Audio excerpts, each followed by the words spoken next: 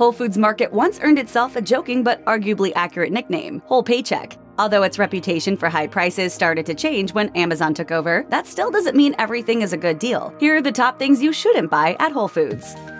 It can be tempting to end your Whole Foods trip with a quick stop at the salad bar or hot bar. The vast selection of fresh fruits, veggies, and hot entrees make for an easy on-the-go lunch or take-home dinner. But these buffets can also harbor illness-causing bacteria such as E. coli, salmonella, and listeria. One of the worst offenders is pre-cut fruit. According to a Baby Center article by dietitian and nutritionist Naris Lipsis, listeria thrives on the skin of cantaloupes. Serving yourself a ready-made meal at Whole Foods can also be extremely expensive. If you do decide to splurge, Cooking Light has some tips to keep the cost factor down. Limit yourself to 1 tongful of lighter veggies. Squeeze or shake excess water from items before placing them in your container. Avoid heavy items like grilled veggies, and keep your dressing on the side.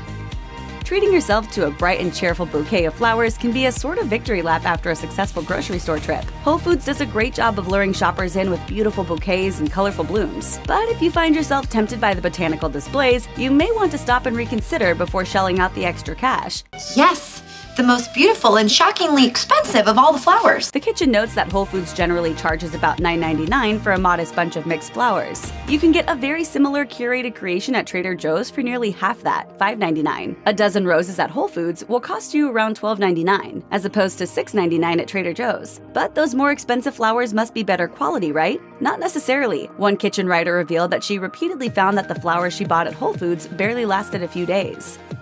According to CNBC, Morgan Stanley determined that the price of meat at Whole Foods is generally 34% higher than that of other large grocery chains. And even with that higher price, you're not always getting a cut above the competition. Bloomberg reported that the Open Prairie Natural Angus beef, sold at Whole Foods, is actually produced by the same food giant that makes Tyson, a brand you can find in almost any grocery store. Meanwhile, the Meyer Natural Angus beef on Whole Foods shelves comes from a cargo processing facility. This doesn't mean that the meat isn't of good quality, it just shows that you can get a similar caliber item at another store for a whole lot less money. They just didn't seem that interested in it. They saying, well, we can get this pork cheaper somewhere else. It's worth noting, in fairness, that you can get more than a piece of meat for your money at Whole Foods. According to the chain's website, the butchers at each store will tie your roast by hand, cut steaks to order, and even marinate your meat selection. So some of what you pay is for those services. Second verse, same as the first. You might think that you're getting a better quality chicken when you shop at Whole Foods, but many times the store's poultry section is on a level with that of its more mainstream competitors. Brand perception could have you paying significantly more for essentially the same product. Bloomberg found that many of Whole Foods' 365 brand chickens were raised by Purdue farmers and processed in the same facility used by the poultry giant. David Sprinkle, a researcher at Packaged Facts, said, "What used to be more unique has now become really par for the course, certainly among your larger chains and your progressive grocers. Whole Foods and stores like it have essentially raised the standards for everyone with stringent meat standards, calling for cage and hormone-free regulations." Bloomberg reports, the gulf has narrowed and sometimes has even closed between what's sold at Whole Foods and what's produced by industrial food giants such as Purdue Farms Inc. and sold at lower-cost supermarkets.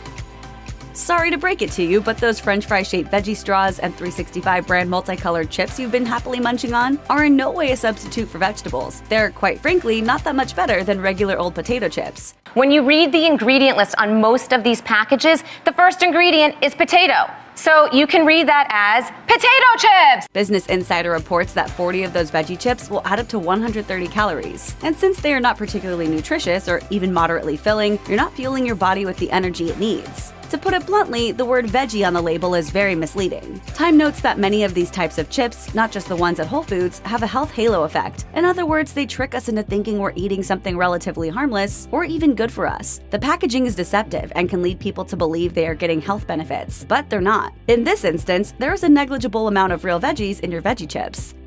The aroma of the coffee section of Whole Foods can be especially alluring to Java fans. But don't give in to temptation unless you really want to spend big on your beans. According to CBS News, you and your wallet are better off bagging beans and grinds somewhere like Trader Joe's. The price difference for a similar selection can be quite significant. High-end supermarkets, Whole Foods and otherwise, are not the ideal place to buy coffee. Beans and ground coffee often sit on the shelves for longer than intended. Rick Reinhart, executive director of the Specialty Coffee Association, told the Washington Post, "If you really want to enjoy the coffee, buy it within a week of the roast. Buy it locally and drink it within a week of purchasing it." The Post found that many boutique brand coffee roasters found their bags of beans sitting stagnant at Whole Foods long after their listed best by dates. And while that doesn't make the coffee unsafe to drink, think it's certainly not ideal in terms of taste and quality. Not everything at Whole Foods is a bad deal, though. Here are a few things you should definitely look for next time you find yourself in one. There are tons of yogurt brands on the market. Many varieties are healthy and nutritious, but quite a few others are deceptively loaded with sugar and preservatives. Fortunately, if you shop at Whole Foods, you can feel confident that you're getting a more thoughtfully curated selection. According to the grocery chain's website, all the yogurts on their shelves contain no artificial colors, flavors, or preservatives. The refrigerated section at Whole Foods is chock full of delicious and creamy yogurts. The expert testers at Spoon University tasted their way through every blueberry yogurt they could find at one Whole Foods and created a ranked list, with their absolute favorite being Wallaby Organic Low-Fat Greek Yogurt. There are also plenty of picks for those on a dairy-free diet. As Veg News revealed in 2019, Whole Foods launched its own 365 line of vegan yogurts made with almond milk. The store also carries the highly rated Kite Hill dairy-free yogurts and Forager cashew milk yogurts. If you have thus far avoided the potentially overwhelming book department of Whole Foods Market, take another look. There are loads of tasty morsels, nuts, seeds, herbs, spices, beans, pasta, oats, and more to enjoy in excess or in moderation. As noted by Cooking Light, you can buy as much or as little of an item as you want, so it is a great place to discover new and exciting flavors without making a big commitment. You can purchase the exact amount needed for a specific recipe, making it a less wasteful, more sustainable way to shop. Best of all, purchasing an ingredient from this Help Yourself section of Whole Foods is usually less expensive than buying the same prepackaged item. Cooking Light sums it up. Take fancy marketing and labels out of the equation, the prices drop like magic. I don't spend extra on packaging. I buy only what I need, and my kids love it here. Stocking up on fresh fruits and veggies at Whole Foods can add up quickly. While some items are worth the splurge, you may be better off scooping up much of your bounty elsewhere. The frozen section, where you can pick up a bulk bag of store-brand organic frozen berries or vegetables. As noted by The Kitchen, these items are generally well priced, between $3 and $5. And frozen fruit won't spoil, at least nowhere near as quickly, so you can whip up a delicious smoothie or dessert any day, year-round, regardless of what's currently in season. Fruits that are going to be frozen are often picked when they're perfectly ripe, since they're frozen soon after being harvested. They retain their nutritional value and, unlike fresh fruit, they aren't often treated with chemicals, Healthline reports. One area you won't want to pass up at Whole Foods is the bakery. According to The Kitchen, most of the baked goods are baked right on site. This is not your regular old grocery store's collection of stale breads and generic sponge cakes. Are Whole Foods baked goods more expensive? Yes, but in this case, it's worth it. You can see and taste the difference. Whole Foods confirms on its website that their breads, cakes, cookies, pies, and more are made with unbleached, unbromated flour and do not include hydrogenated fats, high fructose corn syrup, or artificial sweeteners. According to Progressive Grocer, the test kitchen at Whole Foods Mid-Atlantic Regional Headquarters in Maryland was recently equipped with a New York water maker, which replicates the taste and specific conditions of New York water for optimal baking of items like pizza, bagels, and other bread and pastry items. You can skip the perfume-heavy beauty counters at overcrowded mall department stores. Next time you need hair care products, makeup, or skincare products, try the personal care selection of your local Whole Foods. There's a wide array of options for your unique needs. And while the company's own 365 line of basic products are well regarded, especially the coconut oil, there are other amazing brands to be discovered as well. According to Self, some of the must-try best-selling products include Dr. Hauschka Translucent Body Tint, Trilogy Rose Hip Oil, and Weleda Skin Food, all of which range between $9 and $30. Amy Jargo, a global senior category merchant for Whole Body at Whole Foods, told Mind Body Green that the store's loyal customers like to buy both their food and their cosmetics there, since they are not only cognizant of the food they consume, but also concerned with the ingredients in their personal care items. She said, "Our goal is to provide the highest quality natural and organic beauty and body care products for our customers and do the research so they don't have to." She further explained that Whole Foods has banned over 100 common, potentially harmful ingredients present in many of the everyday beauty items widely sold at other stores.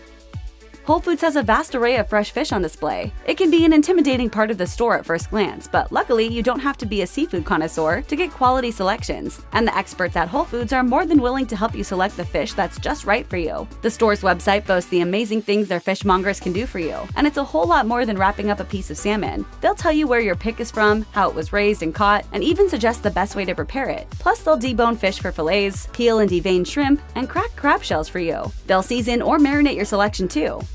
Hey, this is real smoked salmon from Nova Scotia, Canada, $24.95 a pound. It only cost me $14.12 after tax, though. According to Business Insider, Whole Foods exceeds the strictest quality standards for fish of any grocery store and is committed to sustainable seafood and responsible farming. So while the beef and chicken might come from where all the other stores' meat comes from, the fish is something special. Choose the fish. What was it we had for dinner tonight? Well, we had a choice, steak, fish.